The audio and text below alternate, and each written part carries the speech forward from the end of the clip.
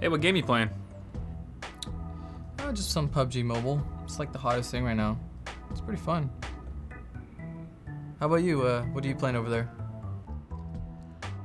Oh, nothing. I'm just playing some PUBG, non-mobile. No big deal. Nice power cord. Nerd. What the fuck, man? I gotta be mean. The Core P90TG from Thermaltake sports an open-air design and a prism-shaped body surrounded by 5mm thick tempered glass for a spectacular view from any angle. A trio of compartments house full-size hardware and expansive support for custom water cooling, all of which can be shown off vertically, horizontally, or even on your wall. To learn more, click the link in the description for more info. So as you guys might expect, today I'll be putting together a miniature PC gaming setup. Not necessarily because it's practical or even a good idea, but because I can. I've rounded up a special list of hardware to help me along my fun-sized journey, starting with the Intel NUC, a mini PC fitted with a 7th gen Intel Core i5-7260U processor with 2 cores, 4 threads, and a max turbo frequency of 3.4 GHz. This NUC is a bare-bones model, so we'll be adding our own storage and memory, including an 8GB SODIMM kit of Crucial Ballistics Sport DDR4 at 2400. Our drive is the Samsung 960 Pro, which is totally overkill for our needs, but it's the only 500GB M.2 SSD I actually had on hand, so into the NUC it goes. Since a tiny setup calls for tiny peripherals, I picked up the iUniker 5-inch capacitive touchscreen, a popular choice for the Raspberry Pi crowd. Powered by micro USB, the display boasts an 800 by 480 resolution, 60 Hz refresh rate, and a full-sized HDMI input. We'll be connecting it to the NUC with a flat HDMI cable and a right-angle HDMI adapter just to make our connection look a bit cleaner. My keyboard of choice was a Bluetooth model from EC Technology that folds out to be just large enough to fit my fingers on those WASD keys. It features 3-channel pairing for on-the-fly switching between 3 connected devices, and the switches are surprisingly tactile for such a keyboard. Now naturally, a gamer is only as good as his mouse, so today I'm going to suck more than usual. While the Logitech M187 is, in my opinion, the weakest link in the group, $9 still gets you a super portable pointer with left and right clicks, a scroll wheel, and a 2.4 GHz wireless connection via the included USB receiver. Finally, it wouldn't be a battle station without the sounds of war. So here we have the Kinivo ZX100, which delivers decent sound quality for its size, great battery life, and a built-in 1/8-inch cable to avoid any audio-video sync issues during our gameplay. And that is our pocket-sized PC gaming setup. I'll drop links to everything here in the description if you guys are interested, but without further ado, let's see if this thing actually works. All right, it's all hooked up. This was a great idea. Look at all the little icons. They're so cute. I have a strong feeling that we can run CSGO, so we're gonna start with that. And we might try another game, assuming that this doesn't immediately fail. I do have fraps running, so we have a frame counter in the top left corner there, so you guys can actually see what kind of performance we're getting in game. So I'm gonna go into my video settings here, and you know what? It's actually a pretty crisp screen, surprisingly. Like, I feel so far away from the screen because all the text is really tiny, but I can read it perfectly fine. It's super sharp.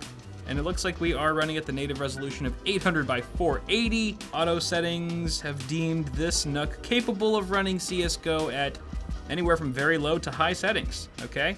I'm gonna play with some bots, because I'll feel too bad if I'm actually on anyone's team. Loading up into Dust 2. For the record, this mouse would be perfect for like a 3-year-old child. But that's it. Oh, we're in the game! We're hovering at around 66 FPS. Oh, it's just jumping all over the place, depending on where we're looking, of course. Now we're at in the low hundreds. It's actually pretty darn smooth. Is that a guy? Oh, first kill on the mini PC. Glorious. It's kind of difficult knowing who my friends are because they're so small. Hey, stop it. Oh, headshot. The headshots are way harder with this monitor. I'm not feeling it yet, but I would imagine that gaming on this setup for a long period of time would result in severe eye fatigue. Oh, and there I go. It's the setup's fault. I do wish the keyboard had some rubber feet to keep it from sliding around. When things get intense, I tend to blah! I would love to bring this to a Starbucks and just watch people's reactions. I'm sure it would turn a lot of heads and it would provoke a lot of questions. Like, Does he have any friends? So honestly, guys, we're getting anywhere from 60 to 100 plus FPS right now at, once again, 800 by 480 resolution. Not too bad. Ooh, let's try opping. I bet I'd be a great op on a miniature setup. And sure enough, I am! So this probably isn't as convenient as a laptop, I'll admit. But it's way funner. Ooh! Ooh! Dropping like flies! All right, we won, because we're awesome. Let's switch gears here. See if this thing can handle some doom. All right, so our Iris Plus graphics are doing a pretty decent job here at medium settings. We're getting in the mid 40s right now, guys. 40s to 50s. Very, very playable. No one should fall apart that easily. You guys need to drink more milk. You know, this setup is actually, I have to give it credit. It's a lot nicer to game on than you might expect. And I think that's probably why I haven't said anything in like the last minute or two. Because I'm actually kind of immersed in this game right now. I got grenades. Let's do this. Yeah. Thank God this mouse has a scroll wheel, otherwise I wouldn't have been able to throw a nade at you. Ooh, you ugly. You ugly. Man, this totally beats out mobile gaming. Who even needs phones these days with a setup like this? Come on, Clash of Clans, step aside. Candy Crush, you've been crushed. This is the future of gaming, ladies and gentlemen. I'm getting a little cramp in my finger. Whew, I need a drink, hold on. Sorry, guys.